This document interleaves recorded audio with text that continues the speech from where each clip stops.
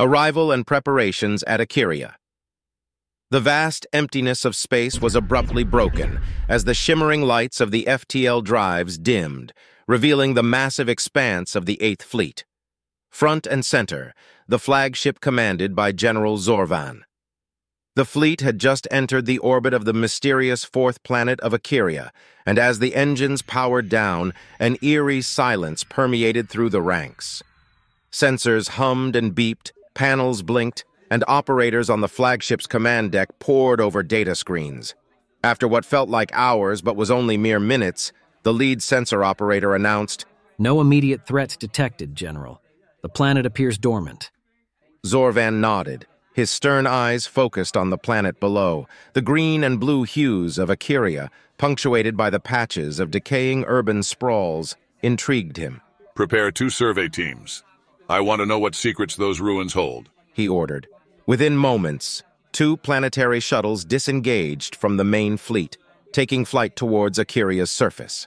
They would explore contrasting regions of the planet, hoping to piece together a holistic understanding. As they entered the planet's atmosphere, the pilots could make out the remnants of once great cities. Towering structures, now dilapidated and overgrown, stood testament to a forgotten era. Back in orbit, Zorvan wasn't one to simply wait. "Establish defense satellites around our perimeter," he commanded, "and get the comm array online. I want a 360-degree view of this region of space. We're not getting blindsided." Teams rushed to action, deploying a series of state-of-the-art satellites that not only would provide a defense grid, but also extend their communication and detection range. Once fully functional, they would be able to monitor movements in nearby star systems. As the array was being set up, a familiar chime echoed through the command center. The Helians. On the main screen appeared Captain Dralin of the Helian battlecruiser, his face characterized by the typical sharp features of the Helians and their signature iridescent eyes. "General Zorvan," Dralin greeted with a nod. "We're a few hours out. No local threats detected and no Drac drones either. We do have some odd readings several light years away, possibly Drac, but we can't confirm. For now, this sector seems clear." Zorvan acknowledged. "That's a relief. We're setting up our defenses here. I hope this quietness lasts." Dralin nodded. "So do we, General." Switching his focus, General Zorvan quickly communicated to the shuttle team leaders. "You have a limited window, a few hours at best, to complete your survey. We have intel suggesting Drac movement in the vicinity." Commander Iana, standing next to Zorvan, leaned in. "General, your instincts about this planet and the Drac are proving right. There's more to Akiria than meets the eye." Zorvan's gaze turned steely. "Then let's ensure we discover its secrets before the Drac do." Helian shadows. In the deep void of space, the inky blackness was near absolute. Yet within this canvas of darkness, 2 Helian ships, sleek and arrow-shaped, cruised silently. Their gleaming hulls, typically reflecting the stars, were now completely invisible thanks to their cutting-edge cloaking technology. They were specters, observing without the risk of observation. These Helian vessels had narrowly escaped the devastation at Alpha Point. As the Drac launched their surprise attack, the Helians had darted around the Drac behemoths and activated their FTL drives, coming close to getting hit but managing to evade long enough to escape. Their small jump took them far enough from the heat of battle to avoid immediate detection. After ensuring their immediate safety, they had engaged their stealth technology. There was a brief moment where they communicated with Helian Command to relay what had happened and get their orders. The directive had been clear. Shadow the 5 rebel cruisers that had left for the rendezvous with Federation one day before. Now, in the subsequent hours since Alpha Point's destruction, these Helian ships had been like silent guardians, tailing the rebel fleet from a distance, keeping tabs on them, all while making sure their own presence remained a secret. Inside the lead Helian vessel, Commander Salon and his second-in-command, Lieutenant Varric, stood before a shimmering holographic display. They were listening intently to the ongoing communication between the rebel leader and the Federation's Commander Vance. Their own motives for monitoring weren't entirely altruistic. Yes, the Helians had an alliance with the Federation, but alliances in these times of interstellar politics and warfare were as much about information gathering as they were about mutual defense. Varric, his iridescent eyes reflecting the glint of the hologram, turned to Salon.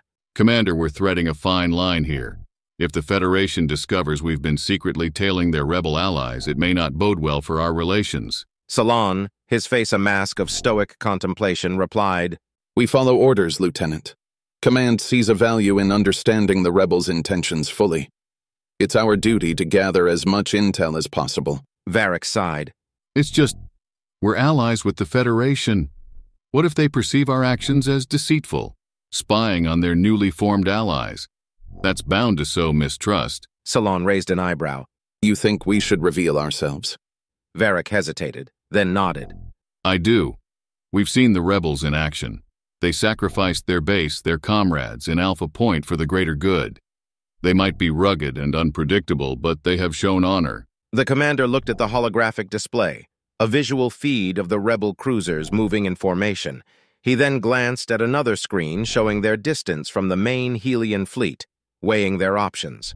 Finally, after a heavy pause, he said, I understand your concerns, Varric. We'll continue to observe for now. But if circumstances change, or if there's even a hint of discovery, we will immediately decloak and declare our intentions. For now, our primary directive is clear. Observe, analyze, and report back to command. Varric nodded, still looking uneasy. Very well, Commander. The vastness of space stretched before them, holding countless secrets and strategies. Both ships continued to silently glide in the shadows, watching, waiting, and deciding their next move in this complex interstellar chess game. Rendezvous in the void. The silent expanse of space stretched endlessly around the Federation fleet, interrupted only by the distant glimmers of stars and galaxies. At the forefront of the formation was the Argus, a behemoth of human engineering with its armored hull reflecting the distant starlight. On either side of it, providing coverage and support, were the Valiant and the Sentinel. Each ship was a testament to human resolve and resilience. Inside the command center of the Argus, Commander Vance stood tall, her eyes darting across the numerous monitors that displayed a myriad of information. Approaching the rendezvous point, Lieutenant Grisham announced. Sensors still clear of Drac presence. Before Vance could issue her next set of directives, the comms device chirped, signaling an incoming transmission. The screen displayed Lieutenant Lyra, her expression a complex mix of relief, fatigue, and determination.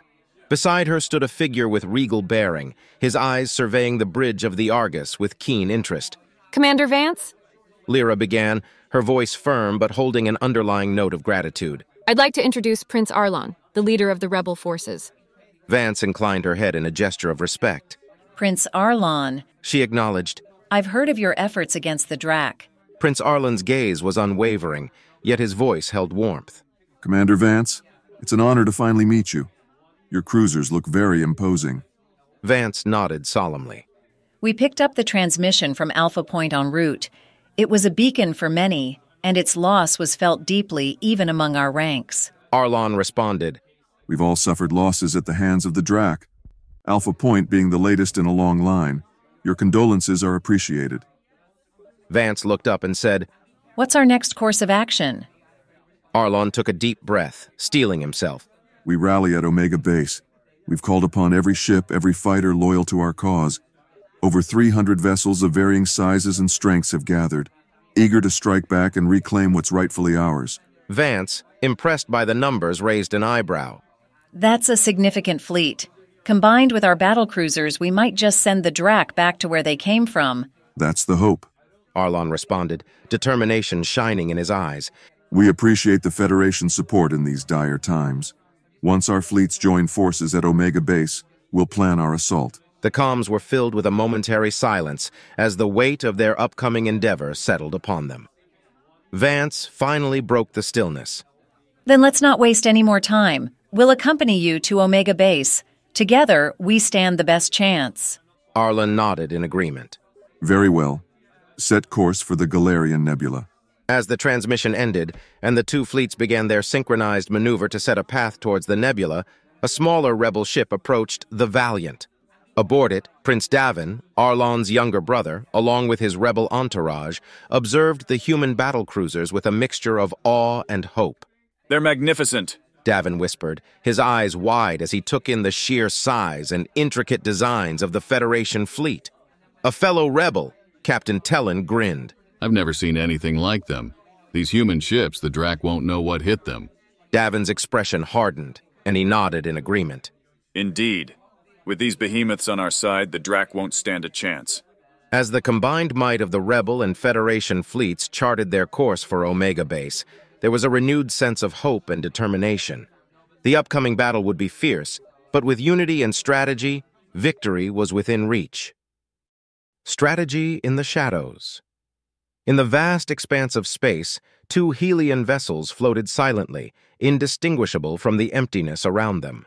Their advanced stealth technology ensured they blended seamlessly into the cosmic void, a testament to Helian engineering prowess. Internally, too, the ships were technological wonders, built to minimize any emissions that could betray their presence. Inside the command center of the lead ship, Commander Salon and his second-in-command, Lieutenant Varric, were deep in discussion. The ambient lights of the console cast a gentle glow, reflecting off their iridescent eyes, which sparkled with determination and a touch of worry. Their whispered conversation filled the room. We've garnered a wealth of data. Salon began, his tone level. The rendezvous, their intentions for Omega Base, their combined might. This intelligence is invaluable for our leaders. Varric, ever the voice of reason, responded, But we tread on a delicate path, Commander. We may be allies with the Federation, but this lurking in the shadows, eavesdropping on their conversations, it feels wrong. Salon leaned in, palms flat on the holographic table displaying the movements of the Rebel Federation fleet. It's a complex universe, Varric. Yes, we stand with the Federation, but these rebels? They're an enigma. We must discern their true intentions. Varric's eyebrows knitted in thought. From our observations, their goals seem aligned with the Federation's. Why the suspicion? Salon exhaled slowly. The cosmic dance is intricate. The rebels and Federation, together against the Drac, could disrupt the balance of power in our quadrant. But the Federation has always been our staunch ally. Varric reasoned. Shouldn't we trust them? Salon met his gaze firmly. We do. But that doesn't mean we overlook potential threats. Politics are fickle. Alliances can crumble overnight. The room lapsed into contemplative silence. Varric finally spoke. So your suggestion is we continue this clandestine observation? For now, yes, Salon replied. If we notice even a hint of them deviating from their plans or acting against our interests, then we intervene. Varric looked contemplative. And if their journey to Omega Base proves genuine? If they rally against the Drac with no hidden intentions? Salon's expression softened. Then, as allies, we stand beside them. Varric sighed. This shadow game we're playing, it's treacherous. Being discovered could spell disaster for our relations. Salon nodded in agreement. It's a gamble, but it's for our people's greater good. The commander's discussion continued, oscillating between strategic assessments and moral quandaries. Outside, the combined might of the Rebel and Federation fleet progressed, their path clear, their intentions open to each other. Yet in their wake, the twin Helian vessels persisted, silent and unseen. Their roles, for now, were as observers, watching and waiting. The stakes of their decision to either remain unseen or step into the light cast a long shadow on the challenges and alliances of the days to come. The universe, it seemed, held its breath.